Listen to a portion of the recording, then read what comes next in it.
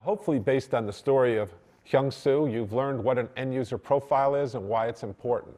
And of course, we hope you now have some practical tools to build an end user profile yourself. Your analysis of your target customer is not yet complete, but you've made a great start.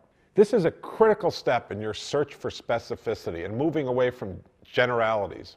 This makes your customer very real and concrete. This step also teaches you that you should build the company around the customer's needs, not based on your interest.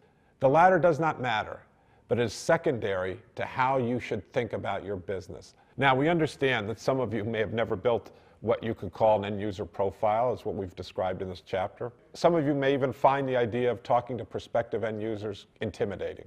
I want you to know that's okay. That's how I felt when I first started.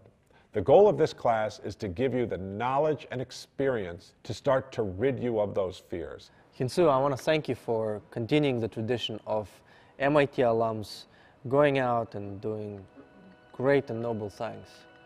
Good luck to you. Thank you for coming in and sharing your knowledge with the world, and hopefully from your knowledge the students can benefit and start their own companies and benefit others around the world. Thank you very much.